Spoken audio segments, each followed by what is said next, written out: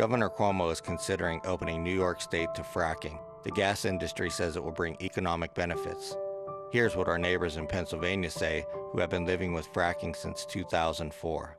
Industry is going to come in and they're going to tell you that you're going to have economic growth. They don't tell you that they're going to ruin your water and ruin the value of your property. I cannot even begin to explain to people what a nightmare it is, and people do not want to believe it because they think they're going to become millionaires, and you're not. I'm holding a mortgage on a home that I can't give away.